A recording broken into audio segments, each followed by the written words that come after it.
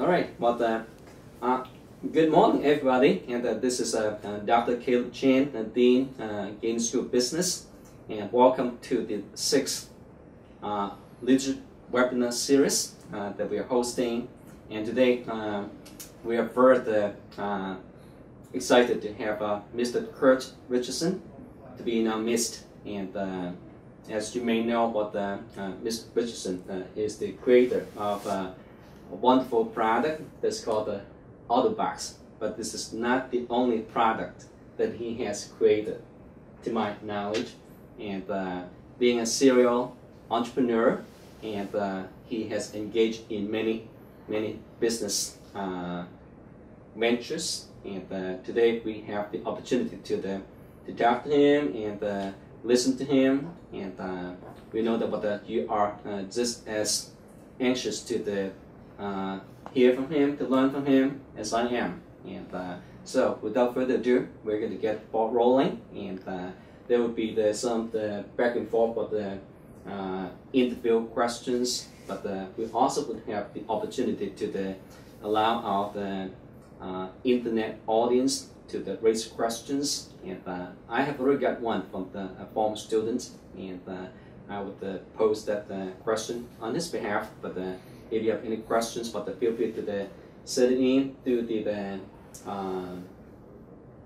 Zoom link, and I should be able to build it on my computer. And if I'm checking my computer, it's not because I'm not I need to be doing something else. It's just because I don't want to miss your question. So without further ado, let me again welcome Mr. Richardson to our midst, and appreciate coming. And know that you flew in yesterday, and there might be a little bit of jet lag. No. Okay, you're good. Yeah. You're good. Well, let's start off with the question. Can you tell us a little bit about yourself? And I read your bio, and you are a son of a minister. And in the hallway, I also heard you say a little bit about how important is entrepreneurship, even for someone in ministry. Right. So you started out being an entrepreneur before you knew that the word exists. Yeah, I don't remember the word growing up. Mm-hmm. So. But yeah, how old were you when you started your first business? Probably fifth grade. Fifth grade? Yeah, fifth grade. So it started out with whether it was a garage sale, getting everybody's things on the block, putting together a sale. My brother always says it was the first eBay. Exactly. But taking a cut of everything I sold, and then we had a shooting range in our garage, so we had charged by the BB. So the cost of goods was good because I could recycle the BBs. So, exactly. So it was sandbag business in the winter, always shovel and walk. So there was always a bent to, as a preacher's kid, there's not a lot of money in the house. So you're always looking for ways to be creative and make money. And I think that was a huge influence on me as well. Sure, yeah. Well, when so many other fifth graders are doing other things, if you think about today's world economy, a fifth grader most likely would be going to school, playing soccer, and playing video games. And I think the last thing that would come to their mind is, let's go start a business.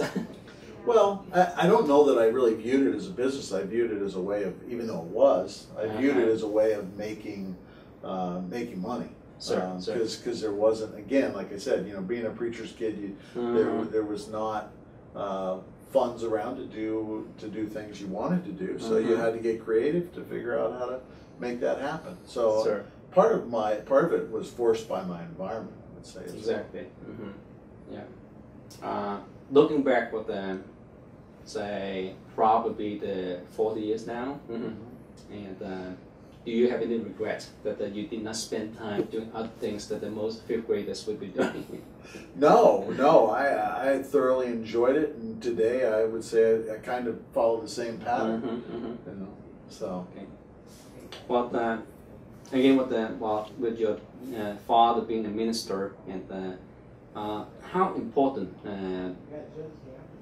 is it to integrate your faith into what you do? And I assume that what the early on in the years, what your parents have ingrained in you. Okay, work ethic is important. Sure. Integrity is important, especially if you're going into business. You don't want to just make money for the sake of making money. Sure. Can you address that a little bit? Sure. For a big part of our theme within Otter and other companies is to grow it to give it. So a big part of our Nancy and mine philosophy is, whether it's Otter Cares or the Richardson Foundation, one of the two is to give back. Jesus said, "To whom much is given, much is expected," and we very much try to live that out by giving back, investing in kingdom things. Yeah. So, well, in case our audience is not aware of that, what the Nancy is, Curt's wife. Yes, yes. They're in the business together. In fact, while we are doing the webinar, the Nancy is in meeting with some of our people at the university and also the community, and talking about the Project Heart, which is the entrepreneurship program for youngsters, 4th and 5th graders. Philanthropy, trying to teach those two at a young age and instill that, at least get them exposed to that. Sure. Well, maybe we can go back to one of your products that you started out in a garage. And we can joke about that, you still are going to be the in and out a garage. Sure. But your garage today is probably the bigger than the first garage where you had your first prototype. Sure. Of what we now call known as the Otterbox. Right. Can you take us back to the early 90s, I believe, when you had that happen, and how did that idea come by? And I think back in those days, the smart devices, phones were not around. Right. But you already had that in mind. Okay, someday people would have their handheld device, and lo and behold, they drop it and they lose it. Yeah. But that wasn't really where. Give them the insurance, basically. So the idea came from. It was progressive revelation, I would say, going into the phones, because the first Otterboxes were just that. They were boxes that were waterproof and rugged and could protect anything you put in the box. Some of the PDAs of the day, the handsprings, Palm Pilots, and iPacs fit great in some of our cases. But people said, as soon as I open the case, it's exposed to the environment and can be ruined. So I came up with a way to interact with the device through the box with membranes, and we patented that. So today Otter has around 300 patents, and probably another 200 or so applied for. But that was really how we started to get into electronics. From there I went to, we had a whole line of PDA cases for different PDAs and different attachments that attach to the PDA, as well as some tablets. So we took care of different tablets also with cases that allowed you to interact with the device and protect it in a harsh environment. So that's where, and then along came the BlackBerry, and eventually the iPhone, the iPod, but all of those we developed products for that were interactive and rugged cases. So that's really kind of how Otter evolved from just a solid case box to interactive cases or protection for electronics. Great. It started out as a concept, and you felt the need. Well, you sensed what the customer wanted, and because you were trying to listen to what the customer was asking for at trade shows and various other online or Sure. Yeah. If I remember correctly, from reading your bio, you ran the company, Otterbox, for about 15 years, and then you step away. Right. being a true serial entrepreneur, you're not going to be staying with one business for a long time without feeling bored. Right. So what did you do after running this company and growing this company? Yeah. From basically a local company to being an international company. Right. Yeah. So OTTER really became international under my watch. So Mm-hmm. we have offices in Hong Kong, and Sure. we have offices in Ireland. So we have about 1,000 employees globally, 800 of which I would say are in Colorado. Uh-huh. But at some point, you know, as an entrepreneur early on, you're doing everything within the company. Exactly.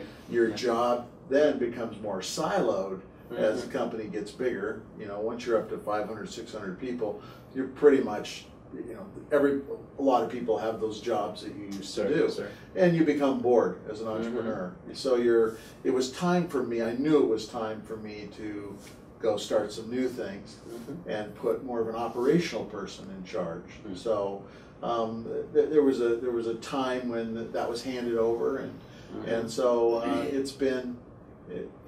I'm still involved at OTTER from a chairman standpoint, Mm-hmm.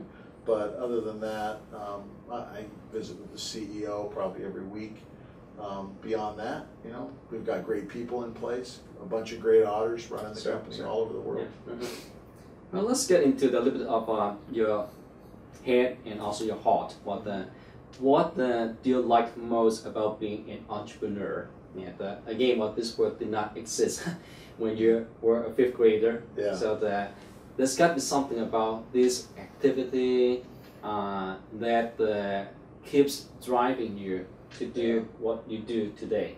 Well, I think, you know, a lot of people, I would say that's who I am. Mm-hmm. You know, that's who I've always been. So I haven't known any different. So even when the word came around, I was like, well, I guess that's what I am. Uh-huh. So, I think when you are an entrepreneur, I think everybody has entrepreneurial traits. But an entrepreneur is probably a personality, kind of a DNA thing. So it's a real full-blown entrepreneur is probably going to be that from almost the day they popped out. You know, that's who they are. That's who their personality is. That's who they are. You know. Now, not that people shouldn't learn about entrepreneurialism, because one day they may be like my CEO, who's not an entrepreneur. He's an operational CEO. But he still has to work for an entrepreneur, so he has to be the entrepreneurial in his thinking, and wants to install that in all of the departments throughout the company. You want that entrepreneurial, that creative thinking. How do we do this better? You know, progressive, you know, changes. How do we get better all the time? And be creative about that. Thinking outside the box. You know, 3M. Oh yeah. Do you look at 3M as the world-class model for entrepreneurship, innovation, and maybe encourages your staff to look at see what 3M is able to do. Right. The classic example is the sticky notes. Yeah. Oh yeah. It was a failure. It does not glue. It does not do what it was meant to do. But when you turn it around, guess what? It's perfect. It's perfect. It's Post-it notes that they got the patent and still is used by so many people today. Yeah. I have a lot of them. Yeah. Well, you started you founded the Blue Ocean Enterprises and also the Blue Ocean Holdings. Can you give us a little bit insight about what these companies or entities does? Yeah. Sure. Well, Blue Ocean Holdings is based more around our real estate purchases. So Blue Ocean itself came out of a need, which was basically a family office. You know, you're growing a company, you're gaining this wealth.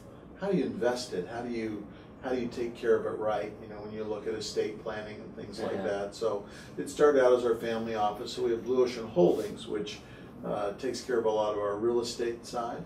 And then Blue Ocean Enterprise is very geared around small business and businesses that we either invest in or have come alongside or wholly own. So we have businesses, whether they're in Denmark making wooden pellets, or whether they're in Fort Collins distillery, or whether they're making body armor for the military, or whether they're resorts in the British Virgin Islands. So there's a wide variety of businesses, or whether it's a online business we've invested in that builds websites. So it's a wide variety of products and services that we've invested in, or even businesses that we just try to encourage small business through an incubator that we've invested in there in Fort Collins. So we called Galvanized, and they're also in Denver and Boulder, San Francisco, New York. Really an amazing entrepreneurial incubator. And so looking for things like that where we're able to invest and encourage entrepreneurialism, but also train and equip. Because a lot of entrepreneurs out there are not trained and equipped to run a small business. That's right. So giving them those, what I call blocking and tackling aids to help them be successful. Some of the ones we invest in with Blue Ocean, we provide the legal and accounting and some of the back office kind of things so that they can focus on their business when they're small, give them that support, at the same time educate them in how to run a small business. So to some extent, you are running what I would call an entrepreneurship institute. Yeah, by providing hands-on experience. Sure. In some ways, that mentorship as well from different people within Blue Ocean. Whether it's legal or accounting or just leadership. Well, you kind of touched on a little bit earlier when we mentioned your wife, Nancy, and what they're doing in the other meeting room.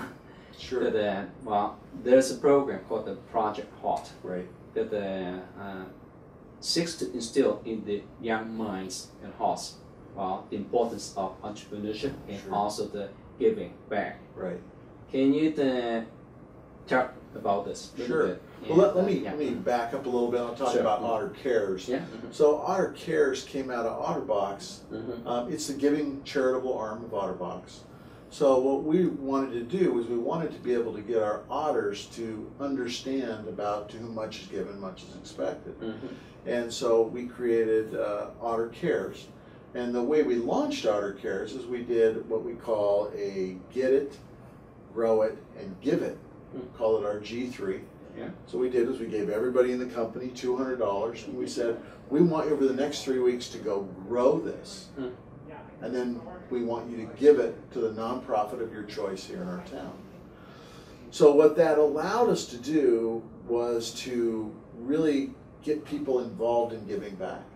But the beauty of what we saw was the whole grow it part. Well, the more it means more to give than to receive. And a lot of people had never experienced that in their lives. So suddenly they're involved in growing something to give back to something.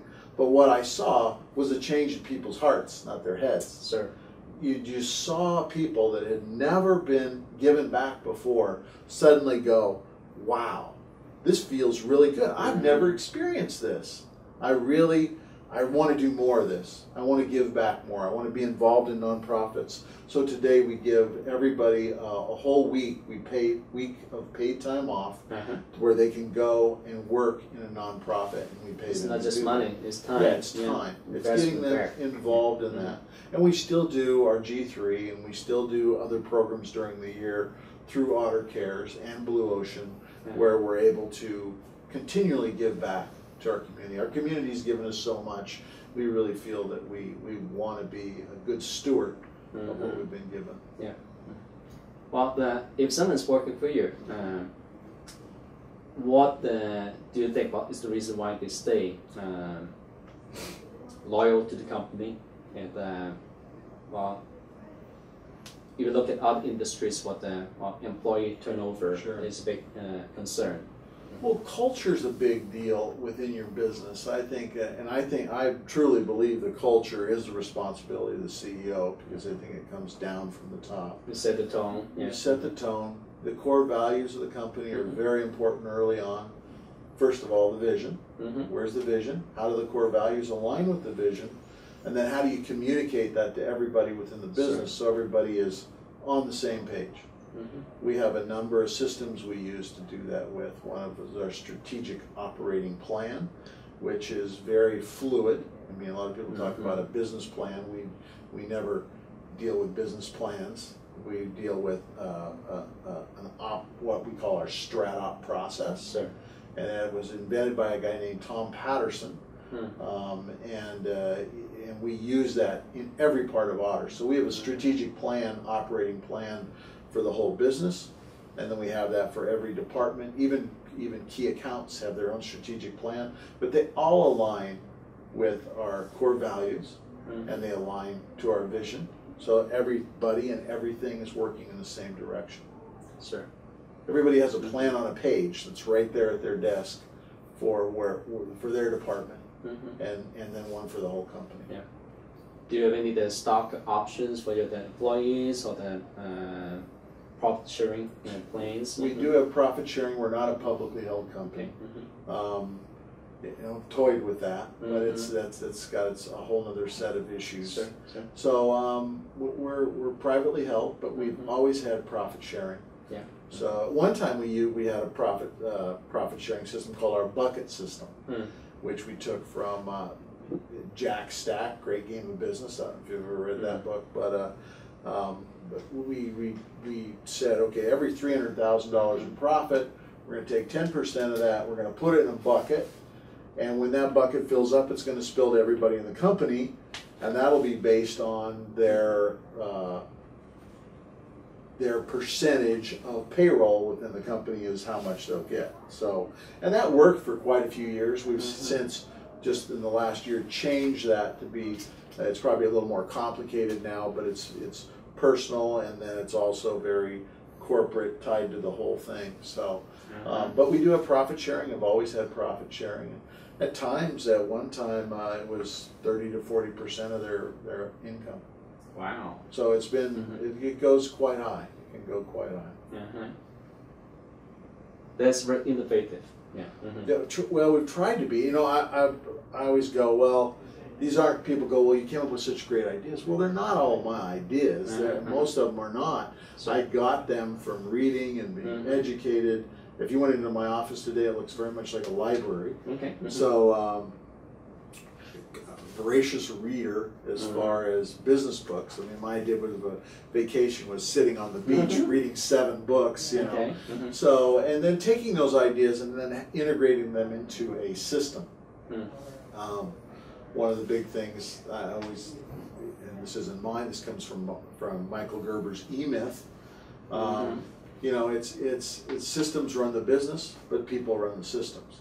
So it's creating the right systems for the business, but at the same time, there's a balance there. You don't want to create so many systems that you create bureaucracy, and it's easy to do. I think Otter over the years has kind of swung more towards bureaucracy because it's so big, and when you become a bigger organization, but now we're trying to cut out the bureaucracy and be more streamlined and quick. I mean, we're quick in some areas, but there's some areas that it just, I feel like we're running through mud at times, you know, because of our systems, you know, but at the same time, without those, you have chaos, which can be just as detrimental. There's always the challenge of trying to grow your company, but also not to grow it too much, and then you have to kind of draw the line. But what do you do when you're like Otterbox and you grow at well over 100% for 7-8 years? And we had that challenge, and for that challenge we had to have our strategic planning process. If we didn't have that, we would have imploded because of the lack of systems and the lack of clarity on what was the most important thing to be working on. And so if you're not always focusing on the most important thing, then then that's where a business plan really falls down. Most business plans get written. They're great to go get a loan and put it on the shelf. But so we quit that a long time ago and went to a strategic planning process, which is a living document that everybody works by, continually is renewed as clarity is needed, but it's a system. So we have a system for that process. Yeah.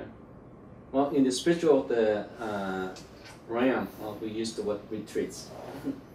Yeah. Every so often, you have to do retreats, so that you can leave things behind and be refreshed, recharged, rejuvenated, and looks like you do that too at OTTER and as the chairman, top executive, and what is it like for maybe an average employee? You mentioned about they have 1 week off, doing things that they are passionate about, and there's no restriction of which organization that they want to be involved in. It's where they want to get back. If they want to go overseas, it's certainly going to be fine too. And we've had some go overseas and never come back. Oh, so it's not the intent outcome. It's not the intent, but you know what?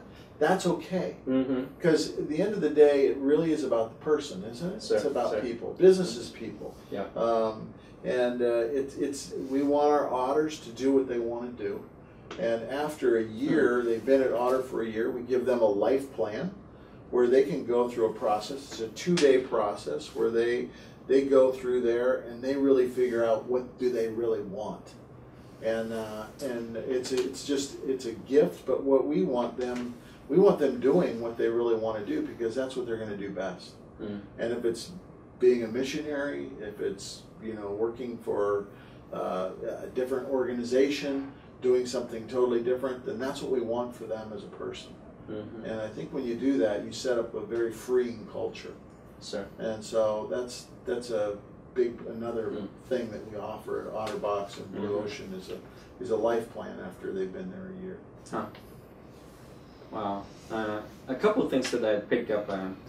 One is what you call your employees' otters. Otters, yes. Yeah. And tell us the story behind the Otterbox, and why did you or Nancy pick that name? And sure, it has become the DNA of the company, obviously. And so that's number one. Number two is let's go back to the core values. It's about the core values are the important things that define the company, and what are some of the core values that you can identify, and every employee knows about at Otter's Other products.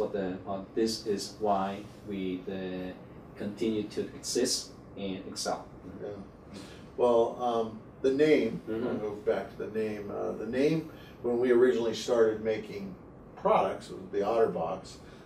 We came up with the watertight box, and we wanted to come up with a name. Well, our biggest competition was Pelican, and we wanted something that was a name of something around the water that was fun. And what's more fun in the water than an otter? So that's where Otterbox came from, and Nancy came up with that name. I can remember driving to Denver when that happened. But so you have to give her the credit. I have to give her the credit. But you take the cash. Yeah, there you go. But she gets that too. But at the end of the day, it really it's become really, like you said, part of our DNA as far as otterisms. So we talk about ottertude. We talk about the Otter Way. We call all the employees are otters. So it really is a big part of our culture. And you walk around when you walk around OTTER, you see post pictures of otters everywhere. You see carvings of otters. So we really it is a big deal for us. And we have a slide that goes from the second floor to the first floor, and there's sculpted otters all along the slide. So again, trying to really it's really part of our business and who we are. So it's been a great piece of our culture. So being innovative, listening to your customers, giving back is a big part. Integrity.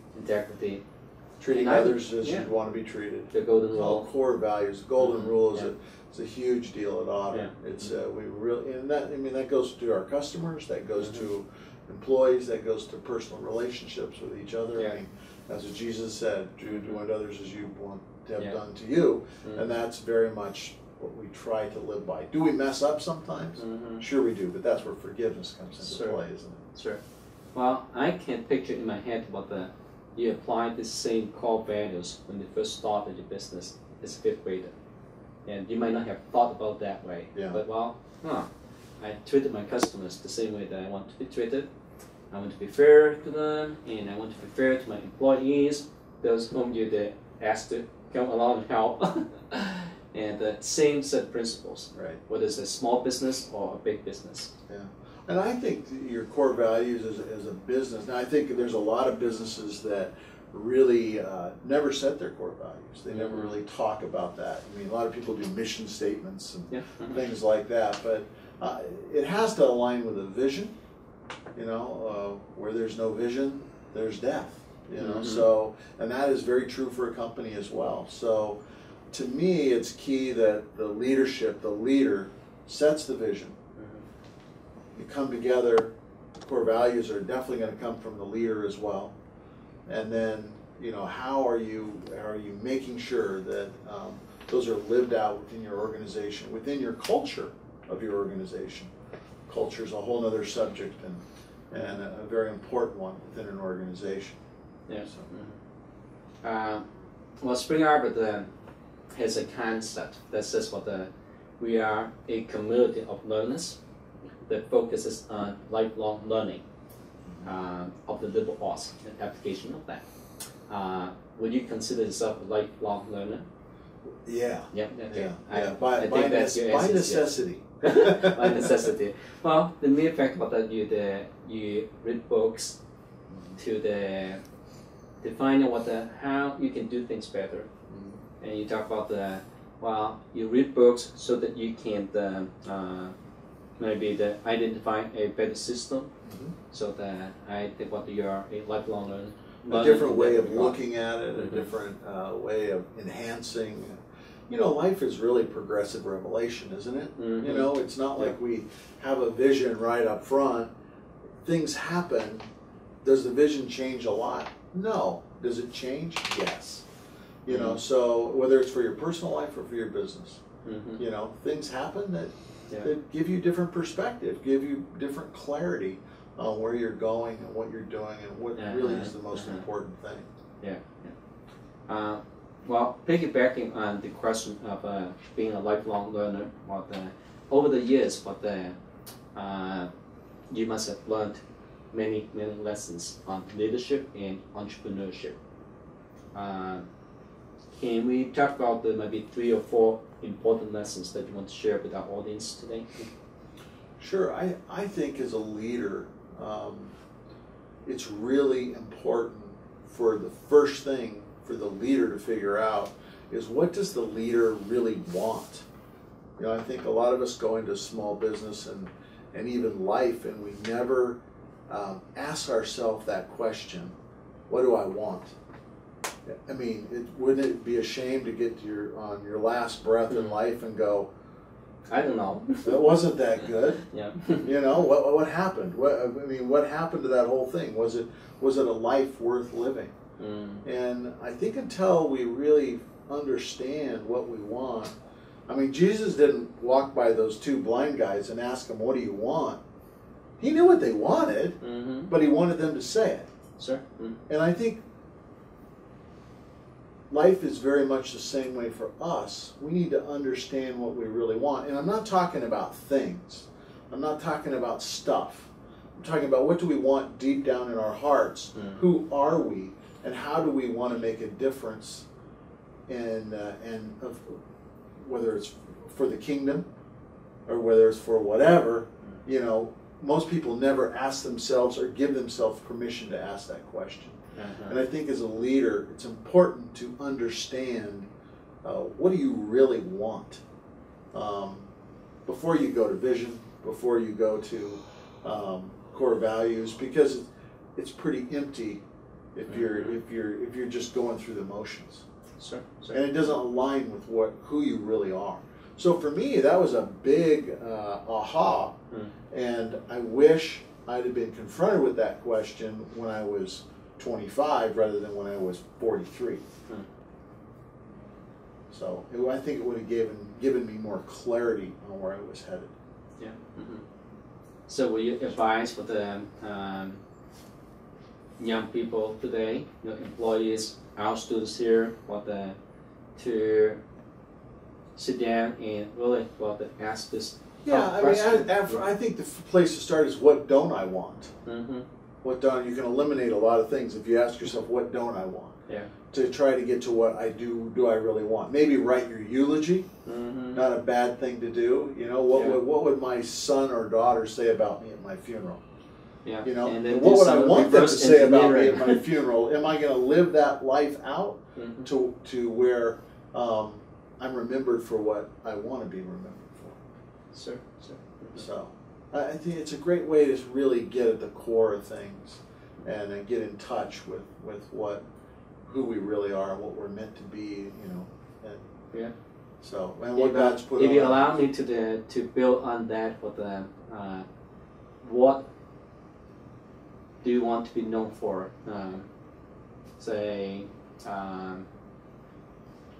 we all die someday, but after you die, what do you want people to remember you for? Well, I really want to be remembered as a person that came alongside other people and helped them understand their gifts and helped give them tools to really be the best they were created to be. So for me, that's really what I would call part of my primary aim in life, is to help others understand why they were created and who they are and what their desires of their hearts are, and help them live those out in a way that is what was meant to be. And don't see any difference between what you say and what maybe a pastor, say your father, say his life's goal is to help people realize their dreams, and that God created them for a purpose. Well, aren't we all really meant to be ministers? I mean, and minister to each other. That's right. And help each other. I mean, that's really what life's about. Yeah. So. Good. I want to encourage out the internet audience, but if you have any questions, feel free to send them, and I would be able to refer to them. I have a couple more questions to wrap things up, and also I want to be sensitive to your time commitment, and we also have other things that we have lined up. There's a luncheon coming up. We don't want to be missing that, obviously. And a lot of people look at say success being how much worldly goods, material stuff that you are able to accumulate. I think that you have a different philosophy, the perspective, and giving back is a big one. Even it means that I allow my employee to do this, using the example that your employee that went on a mission trip, and decided not to come back, and it's okay because he is doing what he felt called to do, and is more important than he or she find fulfillment in life than finding the riches or wealth that might make the person feel miserable. Have you encountered anybody who's rich and miserable? Well, I think we see a lot of that in our world today. You know, I think for me it's like, and we talk about this at OTTER, it's do the right thing, and the right thing will happen. Now that's going to be different for everybody, And really isn't a big part of the exercise is understanding what is the right thing, whether that's in business or in your life. Understanding what that is, and then it's the faith of trusting that the right things are going to happen because you're doing the right things. Now those are going to be different for everybody, but certainly I would say, you know, the Bible has some pretty, God's laws are pretty concrete and very concrete, and you know, you violate those laws and there's consequences to that. So understanding, you know, what's the right thing for you to do, and what's the right thing in business, what's the right thing in life. I think that's a constant, continual learning. Sure. So. You made it clear that the Bible has a lot to say about what's the right thing to do. And then what the individual also has is between the individual and God, what God wants him to do. And some of the things are very clear. We don't have to go anywhere but the Bible, but it's clear. Right. But I know a lot of young people would often ask I really don't know what God's will is for me, and what would be your advice to them today? Well, I mean, keep asking, keep learning. You know, for me, I was always looking for that system or that process that would help me understand that. Do I have full clarity on that? No, I don't know if I ever will have full clarity on it, but I certainly have more clarity than I had when I was 40. You know, so I mean, it's an amazing. I think if you're asking that question and you're seeking that, both in prayer and in life, you're going to find what you're looking for. You're going to get going in the right direction. So, as a young person, you know, I always say at 18, it's amazing they know everything. I knew everything at 18. I hit 21, I didn't know anything. You know, because I started to experience life, and it's like, wow, this is a whole lot different than. Is another aha moment? Yeah, big aha moment. Can we speak a little bit about the integration of faith and business? Sure. And, it seems that the culture that you try to create for the OTTER is pretty consistent with what maybe a pastor would want to see happen in his congregation. Sure. And if I'm an employee of your company and I go to, say, the church right here, and one thing I would keep telling my pastor that my workplace is my mission field, and I'm not saying that my pastor would disagree. It's just what else do you think I should tell him to convince him that I'm doing the right thing? And sometimes there's a dichotomy. Okay, if you're not in ministry, you're not in ministry. Right. Even though we minister to others. Yeah, I think your ministry really is your work. It really is. Do people see you as different?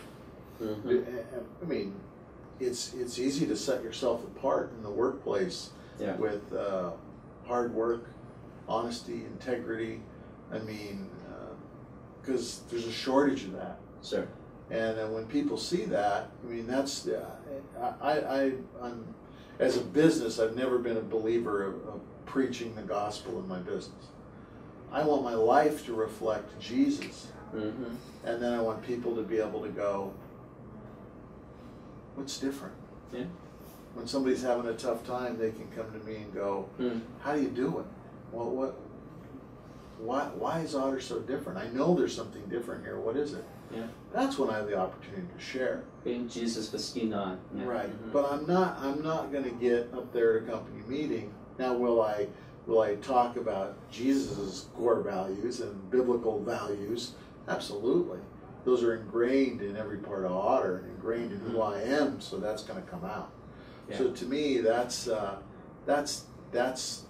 where I'm going to preach the gospel is in the works of my hands and my ideas and you know, that's where it's going to come from. Mm-hmm. Also, I don't forget about that. There's a question that if someone is going to consider starting a small business someday, would it be wise to volunteer in the local community so that you can understand, get a feel of what's needed in the community?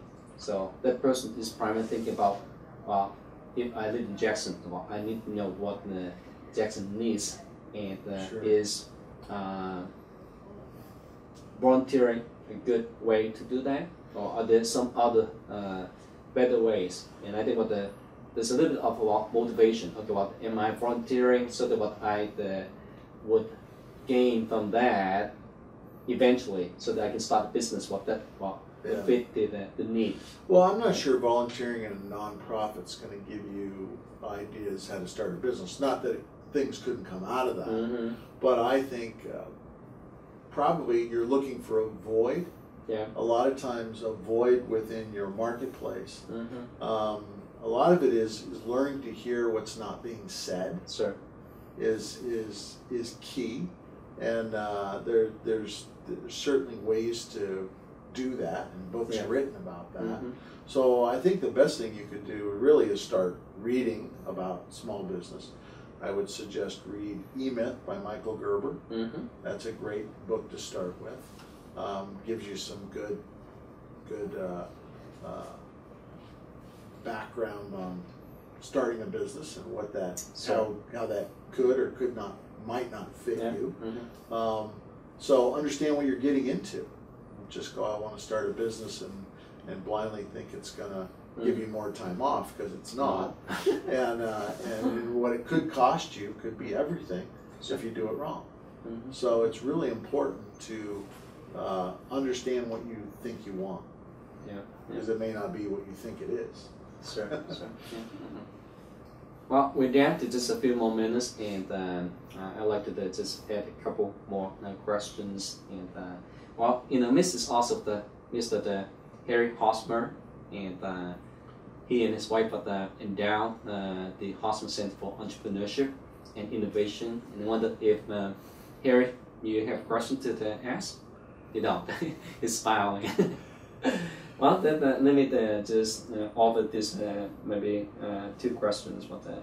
One, well, you said that you read a lot of books, and well, the E-Myth book is obviously one. But what are some other books that you're reading lately?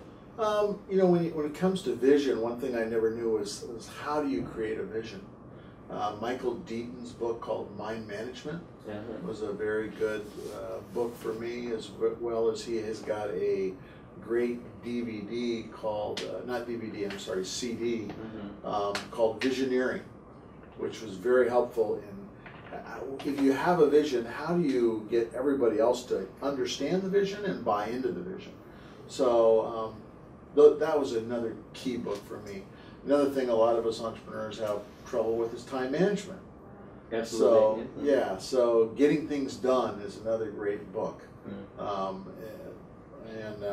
That really helps you with your time management and system, building a system around information. How do you handle it? There's so much today. How do you deal with it? Yeah. So those are a couple getting of things ones. done and not to be the burnt out. Right. Jim Collins has some great books, you know, the whole philosophy of getting the right people on the bus and the right seats at the right time. Yeah. We actually used it for the MBA class. Yeah. So that's a great book. I mean, so there's lots of big helpful things out there. A great website to go to is the PattersonCenter.com, which talks about Stratop, that Stratop process we use, as well as life planning. But that's a great site and a great process to look at within your business as far as strategically planning and operating your business.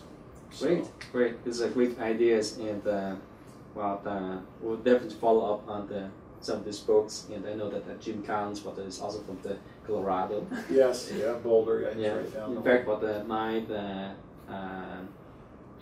one of my former deans, went out there to interview him, and we couldn't invite him to come. He was his schedule wouldn't allow him to come. Yeah, he's pretty busy. But Rick Wallace flew out there and interviewed him, and we still use the recording for classes, from time to time. Good. Well, we're down to the last minute or so, and do you have any parting thoughts that you wanted to share with our audience?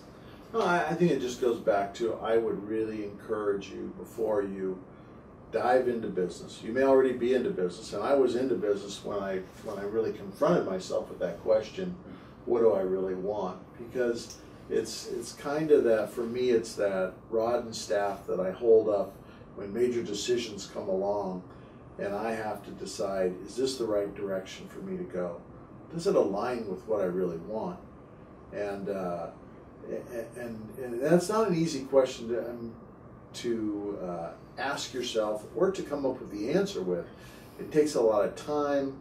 I know for me, it took probably a month to really diving into it. And I had a business coach at the time that really challenged my thinking, and that was instrumental for me, was to really understand what I wanted and how that would build the culture and the vision for Otterbox today, as well as other blue ocean companies. So, great. Well, Curt, thank you for your generosity of time and sharing with us your wisdom. And we hope that we don't just listen, but turn this advice into action plans.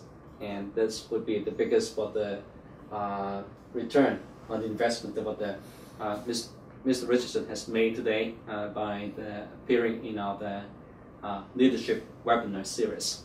Until next time, God bless.